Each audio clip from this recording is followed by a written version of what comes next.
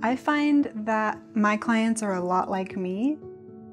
They feel empowered by a piece of jewelry. They feel like they are stepping into their armor for the day. They're stepping into their true selves. It becomes a part of them and their story. I like to pick a gemstone that I've fallen in love with and create a home for it.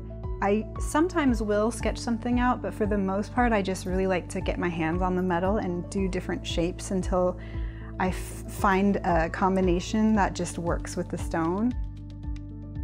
So once I find the stone, I'll create the actual setting, whether that be the bezel or if I know I'm gonna prong set it, that'll happen later. I'll shape it, and then I'll go over to my soldering bench and I'll solder the seam shut with a little piece of solder, put it in the pickle pot, clean it up, and then solder that to its back plate, which is a sheet of silver. Once I have that, I can start playing with silver wires around it, designing. Sometimes I'm hammering pieces to incorporate, sometimes I'm melting pieces to incorporate. It's a lot of cutting and filing and sanding and shaping until I have a finished piece. One of my favorite parts about making jewelry is the finishing of the piece. I've finished the whole creation and I've patinaed it and I'm sitting down to set the stone, and even now to this day, actually putting the stone in the piece of jewelry is like Christmas Day every single day because it comes alive in front of my eyes when I put that stone in. So it's an incredibly satisfying feeling. I just sit back and look at it and I don't know what else I should be doing with my life except for that, because it's such a satisfying feeling. I really feel like I'm meant to be doing jewelry. I like to call my jewelry Talisman Jewelry because I feel like the people that wear it are empowered and connected to the piece. So there's a lot of artistry and storytelling that goes behind the piece. Some of it's very visible and some of it's not so tangible. It's more of something that you feel. So this piece right here, it's called My Mind is My Temple, and it's a figure of a woman's face with a kind of a Taj Mahal looking temple where her mind is. And the day after I turned 39, I had this idea come to me that I wanted to enter my 40s being a little bit stronger in my mental game.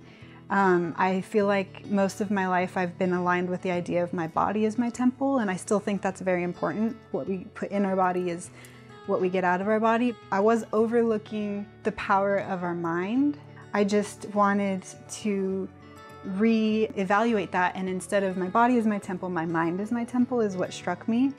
And immediately I had this vision of a woman's face with the temple in her mind, and I knew I needed to make a piece like that so that I could have something tangible to remind me of that, to keep my mind on track when it starts to wander, and to listen to the voices that are playing, listen to what output I'm putting in.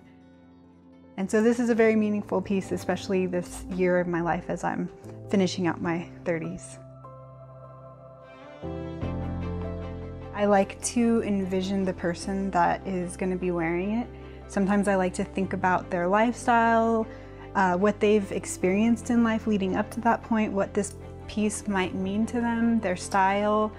And I just create a person, almost like a character in my head, and I don't necessarily have a face to that character, but I have this idea of a person.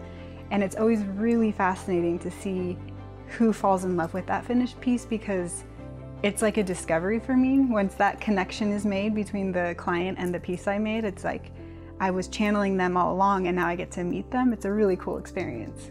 You know, I always say, like, on my business card, I'm a liaison between gemstones and their homes, because that's how I feel. I'm just a person that connects the people to these stones and creates the homes for them. It's fun.